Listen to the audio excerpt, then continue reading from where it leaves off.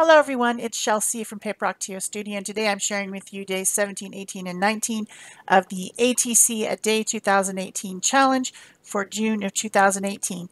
We did this challenge last year in June 2017, and if you search the hashtag ATCAD2017, you will come up with all those cards that were made last year during the challenge. I don't think I've mentioned that up to this point, but there's a lot more ATCs out there to look for. Also, I have a playlist of all the ATCs that I've made basically on this channel, and you can look at that too if you're really interested in artist trading cards. So this particular background that I'm working on for day 17 is one that I gel printed in the previous video. So I will link that video in the iCard up in the right hand side. You can click on that if you missed that video of me gel printing a few of these artist trading card backgrounds using strumpet stencils from Etsy stencils. This one's called Winged Heart. So this one, it was on Father's Day, and just, you know, giving some love for all the daddies and the husbands and the sons out there who are fathers. Fathers have a big influence on lives, so you know we want to honor them. That's a holiday in the summer of the United States. So that was what this card was about when I was making it. This is an anatomical heart. You can't see the whole thing on there because it goes off the edges, but I like it when images go off the edges of things. I think it looks cool, so I was happy with the way this stencil showed up on my gel print.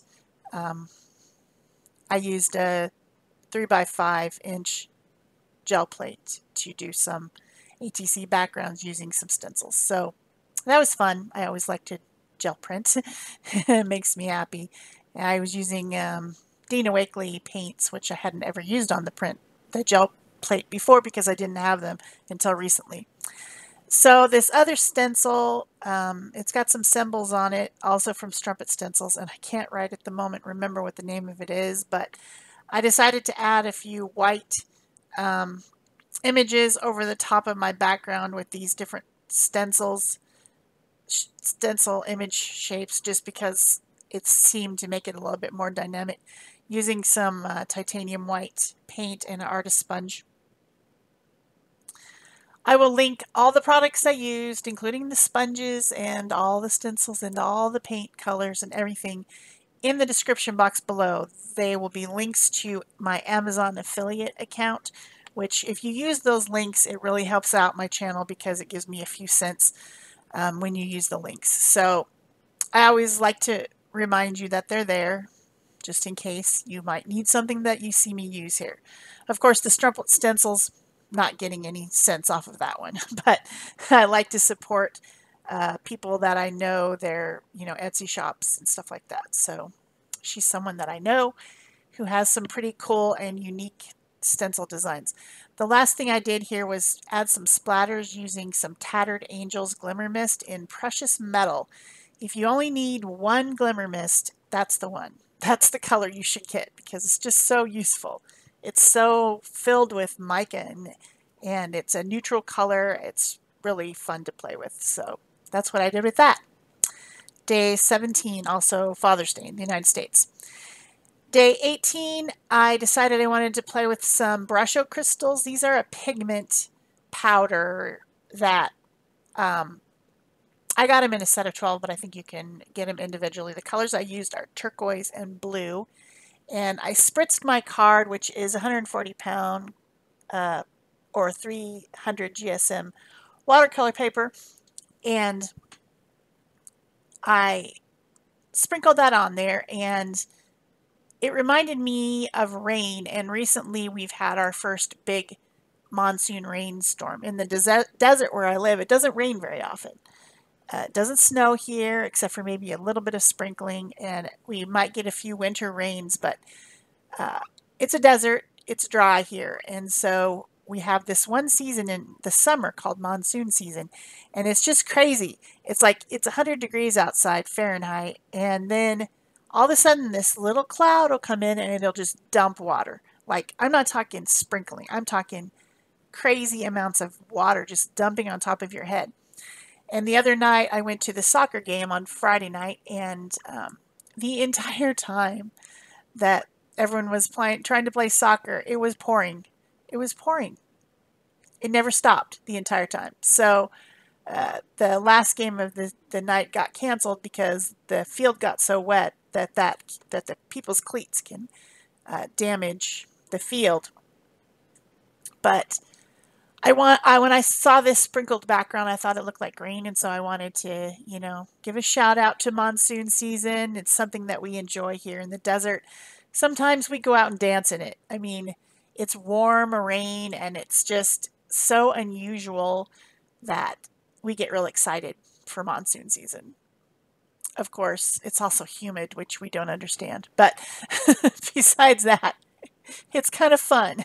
So I decided to draw a person in the rain. She has an umbrella. I was using an umbrella at the soccer game because I didn't want to get wet, but everyone else got completely soaked. I mean, they were so wet.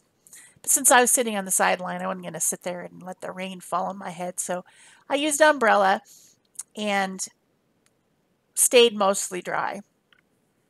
So then this little illustration that I drew, I used a mechanical pencil with soft lead and my white eraser, and then the Faber-Castell Pitt pens for illustration, which are an India ink that goes on there permanent. And this little piece of paper is just a scrap of printer paper. And so, of course, these alcohol markers, which are the Spectrum Noir ones, are going to go right through it. But it doesn't matter to me. So I decided to color it with markers. And, of course, I'm using my charts. The Spectrum Noir markers, the end cap colors are not accurate. So you really do need to make a color chart for them and use that to pick your colors.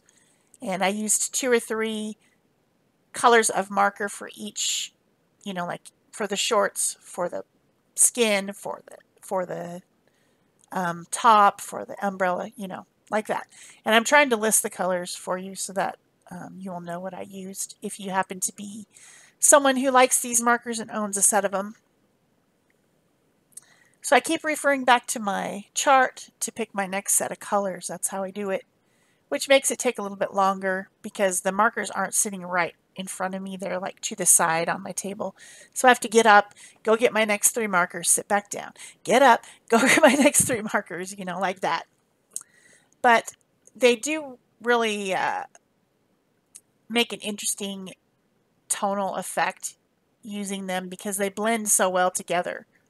They seem to soak into each other and make a really nice blend. So always fun to use them and get them out every once in a while.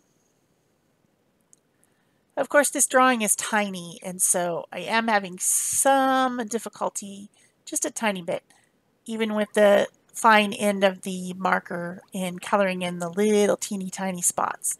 So there's a little bit of bleed over because my drawing's tiny because a artist trading card is only 2.5 by 3.5 inches. So when I finish completely coloring this, I'm going to cut it out. And something that I should have done, so do what I say, don't do what I do. Before I cut it out, I should have put the gesso on the back. I remembered after the fact that using brushes, if you put anything over the top, it doesn't matter. You put gesso over it, you put matte medium over it, you put whatever over it, it still bleeds through.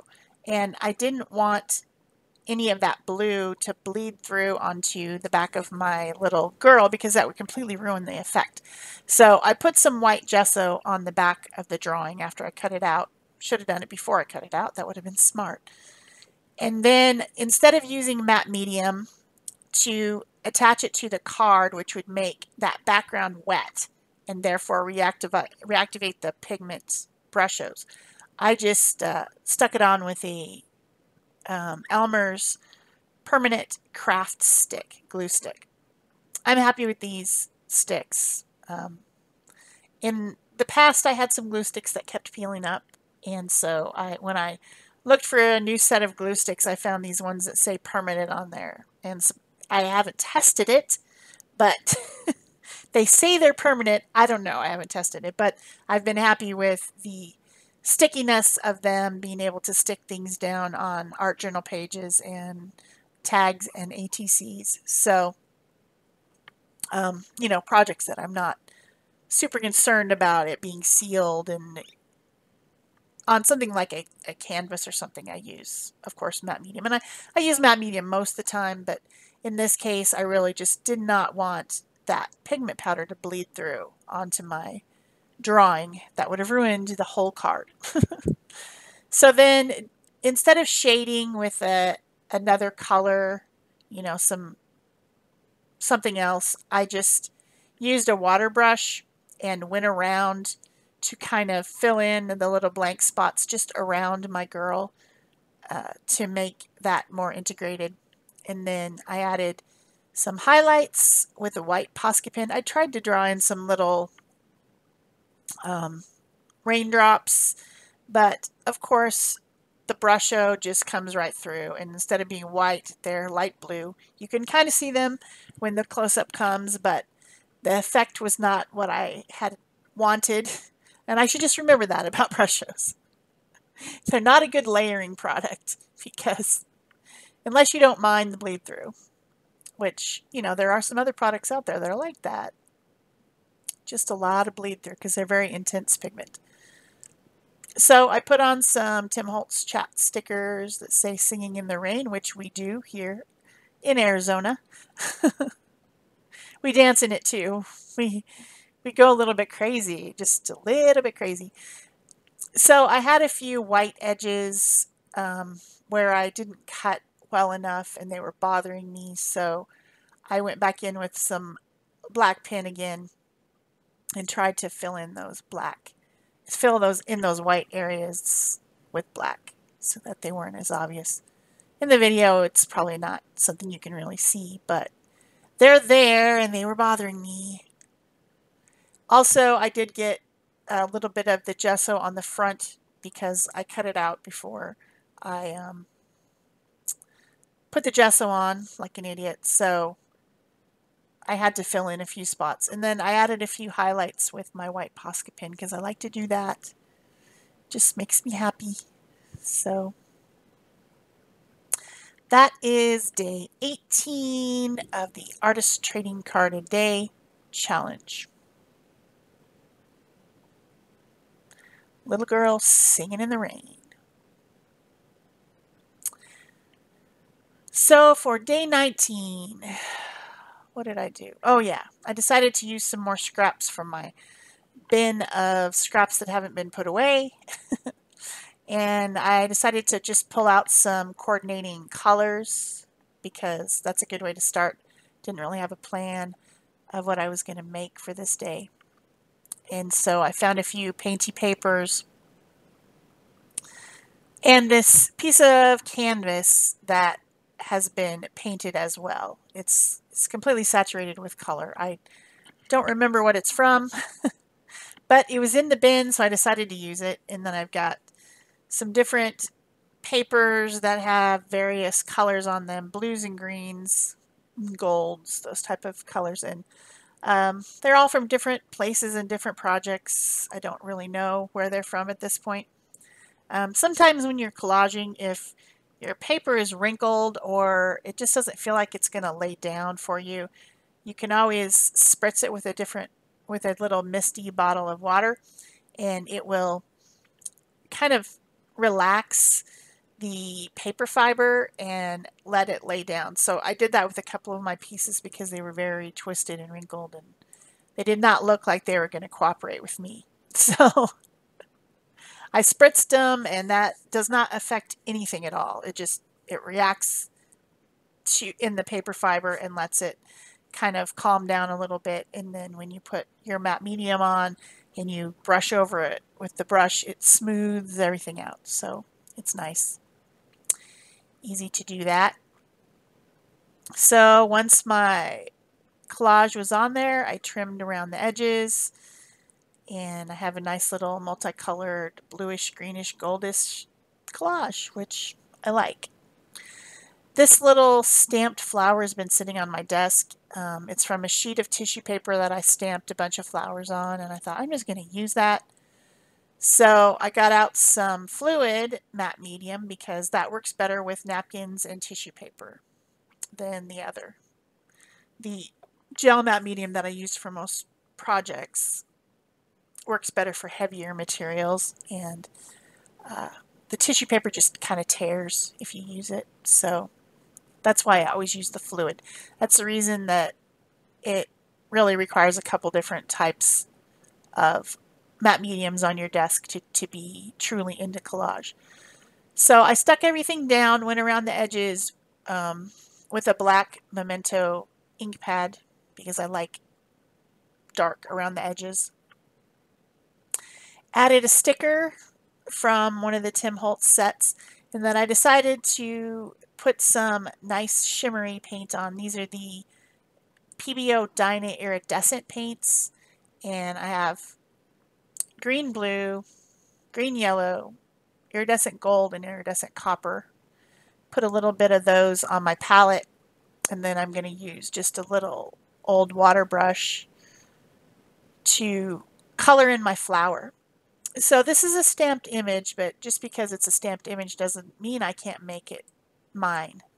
So I will be, of course, drawing over it when I'm done painting and adding some stuff to it to make it more something that I made instead of just a stamped image.